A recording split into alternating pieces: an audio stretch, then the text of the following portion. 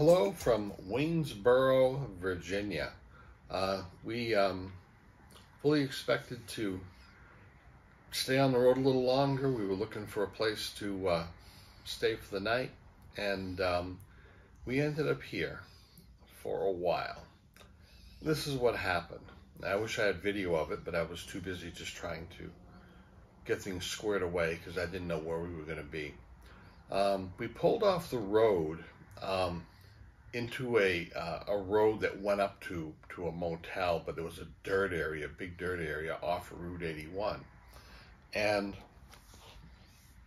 we looked at the phone and did a little bit of research, and we were trying to find campsites, but there wasn't much going on. So we figured, well, we can do a night in a motel. We can just continue on to DollyWood from there.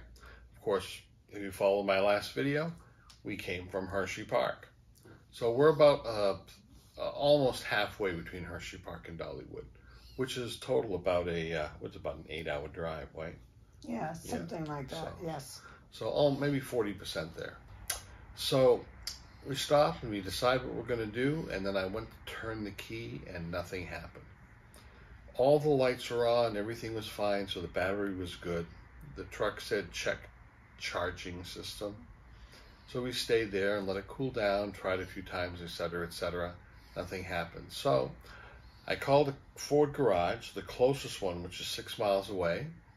And they said, well, I don't know, and all this stuff. And they said, we'll call you back, which they did. So I called again, and they said, I'll transfer you. And they transferred me to service, and it never went. No one ever picked up. So I called back again, and they said, I'll give them your number. I'll have them call you within 5 minutes. Well, about 15 minutes goes by, and nothing. So I get online and look, and there's another Ford dealership 13 miles away. And I called them, and I actually told them I was trying to get the closer one. They said, you don't want to deal with them. So there's obviously some rivalry going on there, probably for good reason. And they said they listened to the situation. They had me try a couple things, no good. I suspected it was the starter. Battery or alternator goes, usually you have no lights and no power. No power at all. Yeah, but we did. We had power. So they said, we'll be right there. 20 minutes later, one of their tow guys, not from their garage, but a guy that they hire all the time, came with a tow truck to lift our truck onto there. And I thought, gee, I'm going to have to put the safety boot on the tire and leave it here on this dirt area off the turnpike. I didn't want to do that, but what are you going to do? About the trailer. And, We're talking about the trailer. Talking about the trip. Is that what, did I mention that? No. No, what did I say? You just went on the boot. Oh, the boot. Oh, okay. Anyway, the trailer. So the guy who had the tow truck says, no, he put the truck up on the tow truck, and then he extends this little thing out, and then there's a 2-inch ball hitch. So he hooked the trailer up. So he carried the truck and towed our trailer. So it's sitting in the back parking lot of the Ford dealership, which that's good. I still put the boot on it though, and I feel much better about that. And yes. We went into the garage, and they had a shuttle driver for us to bring us to a motel. I'd done a little bit of research, and the Quality Inn seemed to have decent ratings. There's a few of them in the area that didn't. I mean, people were talking about bed bugs and water damage and all kinds of stuff. Long story short, having to do with that, we lucked out. Yes, we did. We're lucky to be here because we're going to have to be here for a few days now. Yes. Anyway, Friday, and the truck would have to have a problem on Friday afternoon when they can't really do anything, and they'll be closing in a couple of hours. And Monday is when the work people at the garage will be back. And we've been here for a few hours now, and the dealership just called me back, and he said, we got to start it. We checked it out. It is the starter. We're going to get one for you on Monday morning. We're going to expedite. We're going to put you in front of our other work that we have. We're going to expedite it. and we'll come and get you before the 11 o'clock checkout, so you don't have to pay for another day. And we'll either have it done, or you can sit here a while until it's finished. And I was just, we were just happy with that. Yes, but, very pleased. It's Friday. We're going to be here Saturday. We're going to be here Sunday. And it looks like, fingers crossed, Joyce. Yes. The other one too? Okay. We'll be out of here hopefully Monday sometime during the day, probably the morning. Yep. Yeah. And the motel. Yes, the motel is really nice. And we thought we lucked out on it. Like Dan said, it's really nice. Nice big bed, television. The bathroom is nice, and it's clean. It's clean. The whole place is clean. Clean. Yeah. Yeah. So I'm glad we were here. We're here. Yeah. And the price, well, it's a weekend price. It was $91 a night, and we're here for 3 nights, so it came to about $270. Mm-hmm. So it's a weekend price. I think it was like $69 or $79. I think during the week. We haven't hit it on the weekend, but what you're gonna do? Mm-hmm. It's still not horrible. Heck, $270 for 3 days in a motel and $150 for a tow. So yeah. Which is what I paid the guy. And I gave him a tip. He was a nice guy. He came to get us really quick, and so that was pretty good. So we're very thankful that we just hit people who are just on it, unlike that previous garage. And it's a bad situation, but it's as good as a bad situation can get. Yes. Yeah. The way we look at it, we have a philosophy we've had for a long time, and we've always told the kids this. There are emergencies in life, and there are just some of them are inconveniences and annoyances. This was annoying. A lot of people consider almost anything an emergency, but until you have one where someone is sick or has had a bad accident or or worse, then you put it in perspective, and this is just like an annoyance. And then, this is the vacation, part of the vacation we didn't count on, but we're still vacationing. Yes, yes, we're very lucky. Yeah, and up behind the motel, there's like a 5-minute walk to the downtown area, and there's supposed to be some nice little restaurants and stuff down there. So yeah. So and tomorrow morning they have. I looked in there when we checked in. And they've got a, the usual, inexpensive motel breakfast. You can make your own waffles. They'll probably have eggs and toast and cereal and juice and coffee and stuff. So we're expecting that in the morning. And that's good. And they have yogurt, so I'll probably bring one back with me to the motel for lunch. Oh, yes. They do have a little fridge in here. Yeah. Right now, we don't have the tripod, so the phone is sitting on top of the motel ironing board, which is about halfway up, propped up against the ice bucket to video this. Yes. So we will keep you informed. It's going to be a little bit of motel life in this video, and then hopefully a little bit of the video will be us taking off and getting to where we're going. Yes. Okay.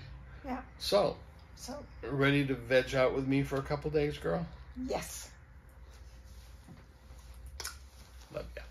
Love you too. Okay. Well, here we are. We're back again. Yes. This is day 2. I think we recorded on Friday when we got here. So today is mid-morning Sunday. And hopefully we're taking off tomorrow. No. What? Saturday. No. Friday. We got here Friday. Today's Sunday. It's Saturday. We had Saturday and Sunday. We got here Friday. Yeah. So this is Saturday. And remember we had takeout on Friday night? yes. And then Saturday we went to the Greenleaf. So today is? Yes, but, you wanted to. Today's Sunday. Yes, but Yeah. but didn't you wanna? You said there was 2 days, 3 days. 3 days in the month. We're just 3 days in a month. It's kind of about 30 days in a month. Yes, we're recording when we got here, and we're recording like the last day on Sunday. Oh, okay. We didn't record on Saturday. Okay. So is today Sunday? Yes, today's Okay. Sunday. Good. What the heck? What the heck, yeah. What was that all about? Okay. Okay, very good. Maybe we start over. Yeah, no, this is fun. We'll keep a lot of this maybe. So, today is Sunday. and we've had a good stay. It's been very, very laid back. There's not too much to tell. We've been kind of just hanging around. Yes. And the weather's gone from 90 degrees to about 60. Yes, it was cool today. Cool today and cloudy. We've had dry, hot weather for days, and now we have several days or a week set up of cool, damper weather. I don't know if it's going to rain or not, because they're in a drought here. But it gets cloudy a little bit and sprinkles once in a while. But that's about it. Mm-hmm. You know, they've been trying to come in and make up the room and everything, and I've been giving them our trash bags and stuff, but I say we're good. Yes. Yeah. Mm-hmm. The camera's still set up on an ironing board, by the way, like it was the first time, with the ice bucket propping it up. Anyway, we went to you can see we went to breakfast this morning. Joyce is still. We brought back extra coffees. It's very good coffee. The coffee was good. Yeah. And we had what did we have for breakfast? What did you have? We had about the same thing, right? Yeah. We had eggs and toast, and we did get some biscuits and with some juice. Everything's small. Like the biscuits are about $half size, so we just had a bunch of little stuff on our plate. Yeah. And we had a yogurt. Yogurt, yes. Ooh, yes. We brought some back and put them in the refrigerator. Yeah. For lunch. For lunch is really good. A really good yogurt. Yogurt. But your typical,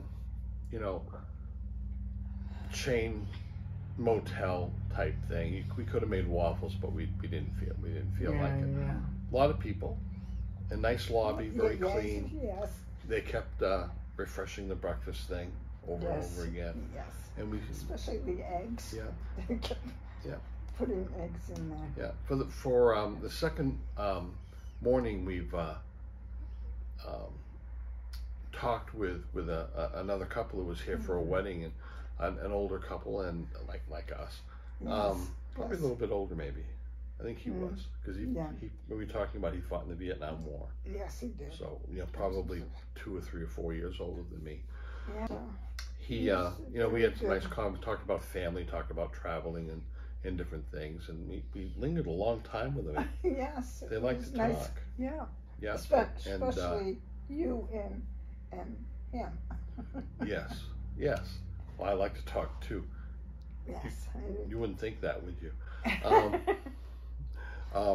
But that was kind of nice, and they left. When we left them, they said that basically it was it made their stay here bearable, us being able to talk to, which I thought was like, okay,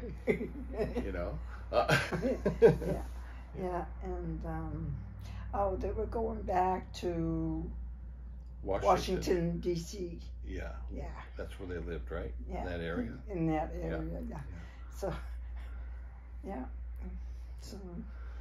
And.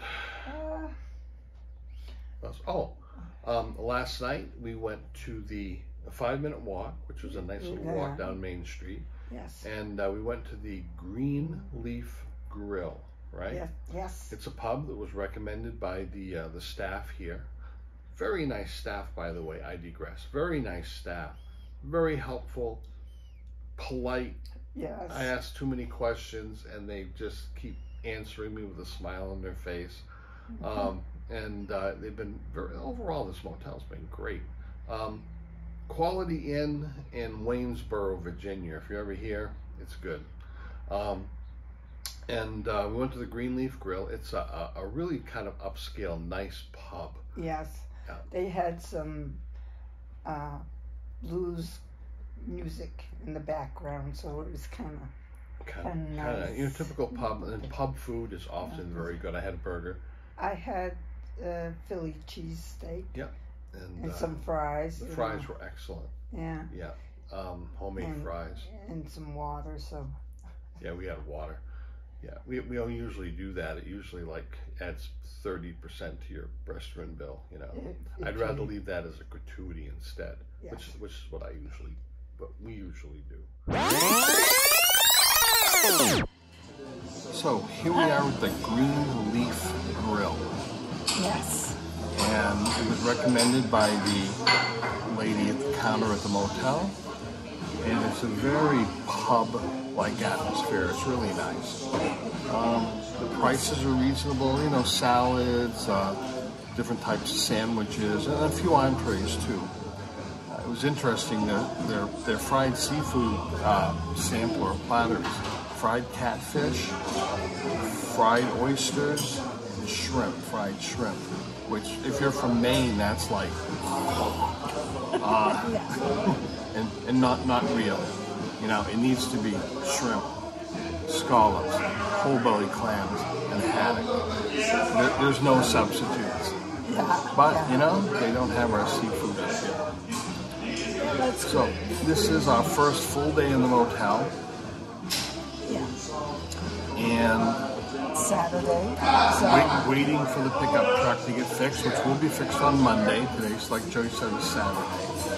So, we're hoping it's going to be a straightforward fix. It is a starter. Yes. So they put them in, they take them out, put them in. So it's not even a big job for what we're going to be paying for it. But it's at the Ford garage, all my work is done there. So what did you order, Joyce? I ordered the Philly cheesesteak. Yeah, with fries? With fries. And I ordered the Black Angus burger. It's got lettuce and tomatoes and cheese and mustard and ketchup and whatever on it. I always love a good burger, and this one's kind of a big one, I think, but I'll manage. Yep. Yes. Another full day tomorrow in the motel, and then the next morning, hopefully, they'll come and get us and we'll take off. Yes. Yes. And we'll have our trailer. Yeah. And Philly cheesesteak.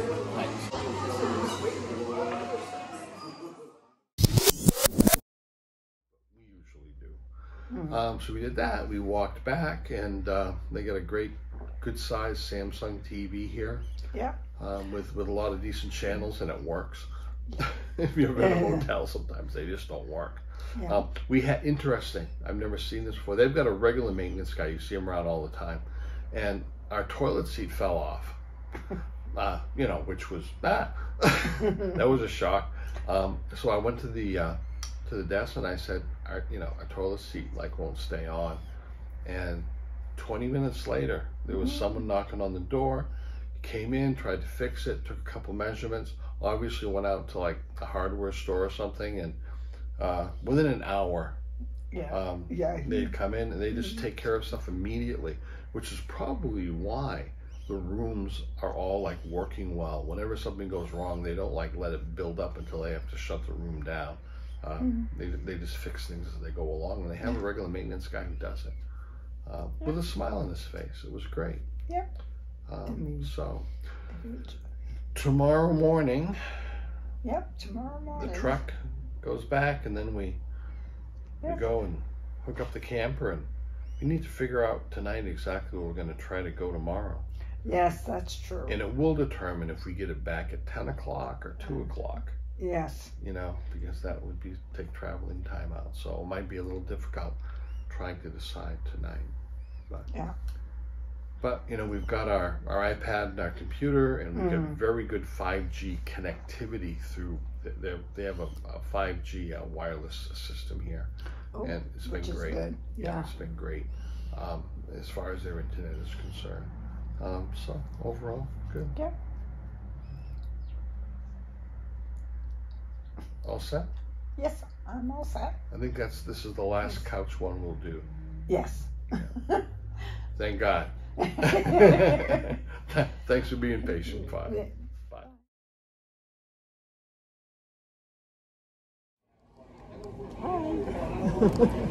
We finally got the truck back. I won't even tell you about the cost, but you can imagine. The towing charge, though, was like obscene.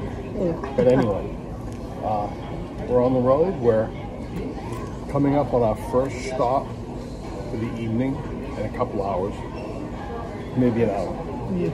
And then tomorrow will be a couple hours to a Pigeon Forge. We've got a three-night stay in a campground. We lucked out. It's a nice place, gets good ratings. And in Pigeon Forge area, 3 miles from DollyWood, $56, which all the others around there are like 150. So it's great. And we're all booked for it.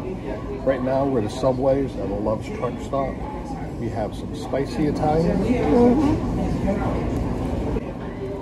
Take it away, Joyce, with your mouth full. I'm just kidding. How you doing? Okay? Okay, I'll stop this night. We stopped for the night. Yes. And probably the second best thing that I could think of. You know, it's nice when you can find a nice state park, or, you know, we don't care much for private campgrounds, but we couldn't find any. Yeah, there really weren't many on our route, and a couple that were full. So when that happens, you start boondocking. Now, out west boondocking, you know, if you've seen any of our videos there, you know, we're in the desert, we're in the mountains, we're on the edges of cliffs, we're at the top of the edge of the Grand Canyon. Yeah. You know, places like that, or any place on the road you want to stop, just drive off the road almost. Yeah. Tons of that.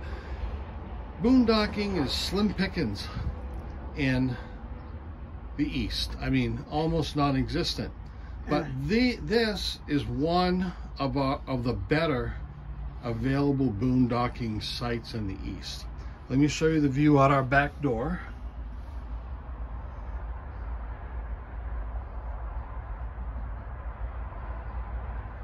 Yep, a little close to the highway.